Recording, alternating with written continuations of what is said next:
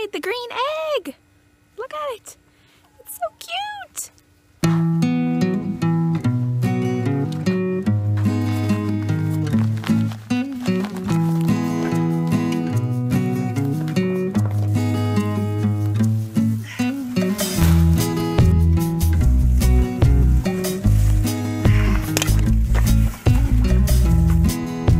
Alright, got the straw down.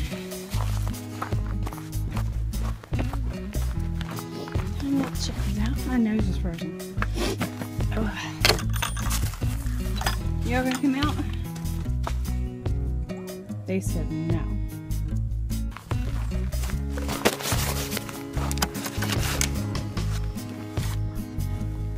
What are you doing? Is it cold? It's pretty cold, isn't it? Huh?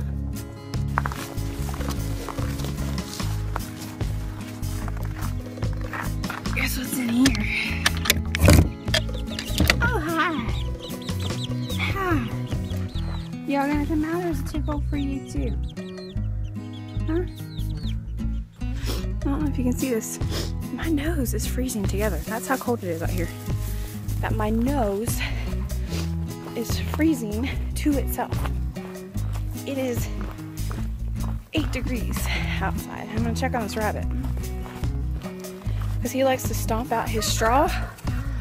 Looking at it, he's alive.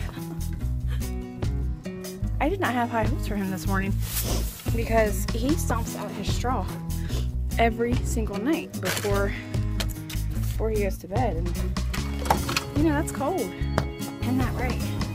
That's a cold night to feel without the straw.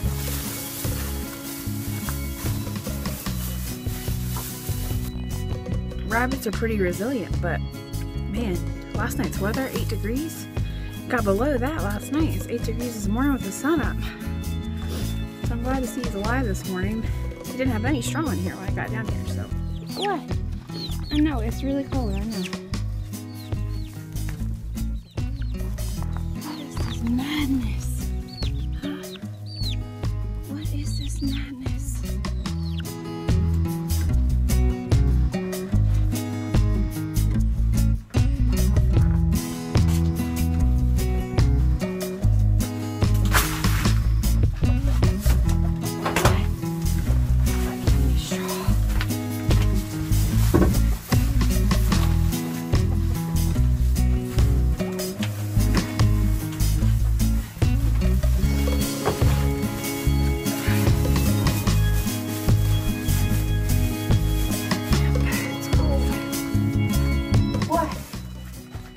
Go out today, huh? No?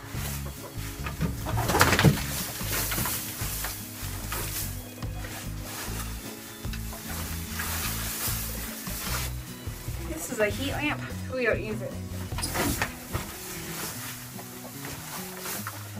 In the first year we got chickens, we used it. And we learned real quick that it's not any better than just giving them lots of straw. In fact, we found that our chickens had more frostbite with the heat lamp than they do without it. It's pretty cold. Fresh straw in a chicken coop.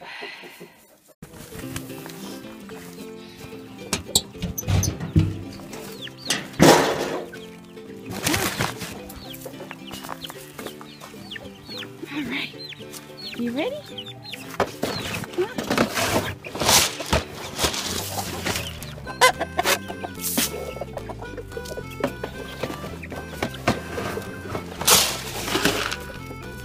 We got a mix here. We got a regular chicken pellet.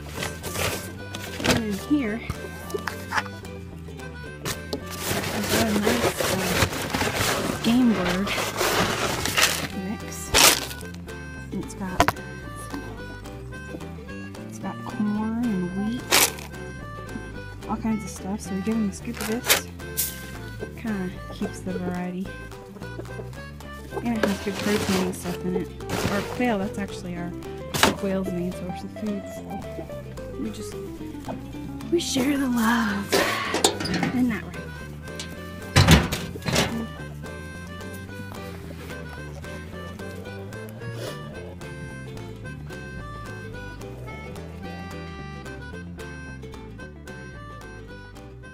Okay, green egg. So you might remember, we went over this over the summertime. We actually hatched some eggs from our own mixed flock here. And so we have been patiently awaiting the green egg.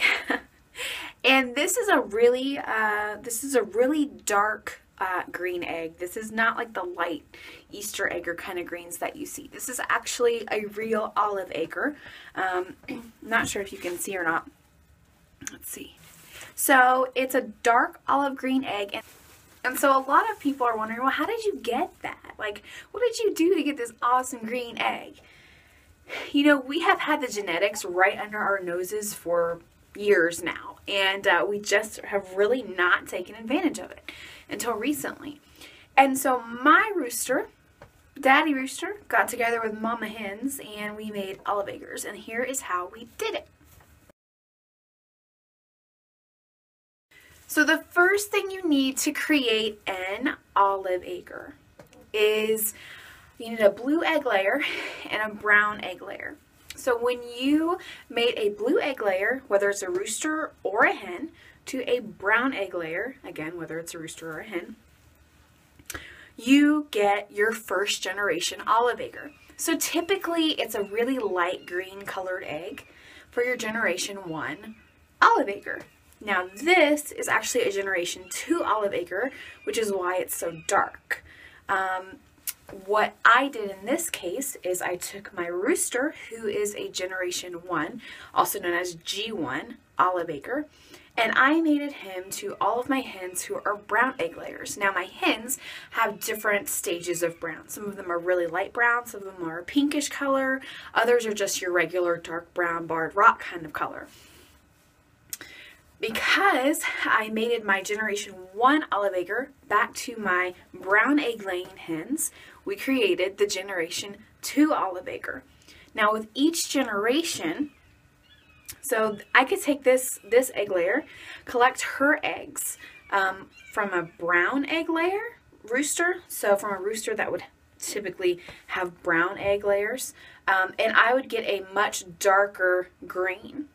Or I could take her and mate her back to a blue egg layer and I would get more of a teal color, or I can mate her back to an olive egg and you can either get an olive egg or you'll get a Kalamata brown, kind of like a tannish color.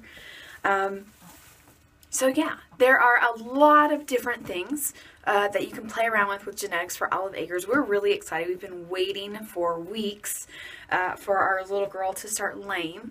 She was actually broody mama back here. I'm not sure if you can see her in her. Oh no, you can't see her. She's in that nesting box right there. Hi, Mama. Anyhow, she is our broody mama here. She hatched out these eggs. I'll link it up here. This summer, and so we were excited to see what kind of egg layers we would get from her. She only hatched 1 female, the rest were, you know, roosters, but well, she only hatched 2 of our eggs, so 1 was a female, 1 was a rooster. We hatched some other eggs this summer, but they were all roosters, so we're just kind of getting rid of those, and but we are keeping 1. Not sure if he's a blue layer or an olive egg or what he is, but I guess genetics will kind of tell. Yeah, so that's how we got the green egg. I love it. It's so cute. Now we are experimenting with colors. So this is our first year. We are hatching.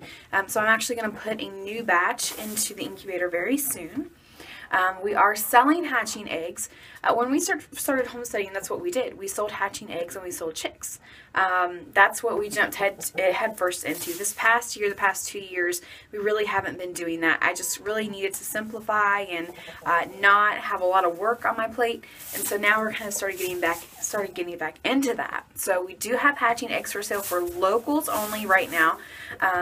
Since this is an experimental year for us, we know obviously what they are going to lay, but there will be different levels of that.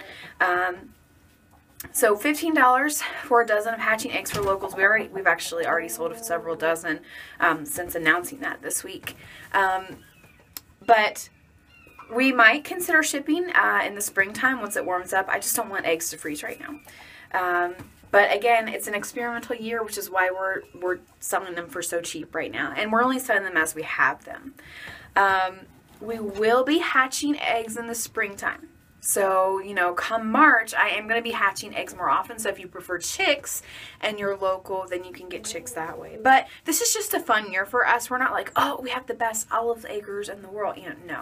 This is just fun. This is us sharing our blessing with you if you guys are local and want to try it out, want to try hatching eggs, or want to try your hand at some chicks, olive acre chicks. Different levels of green, guys. It's not all going to be this color. It's going to be different colors. So that's how we got an olive acre.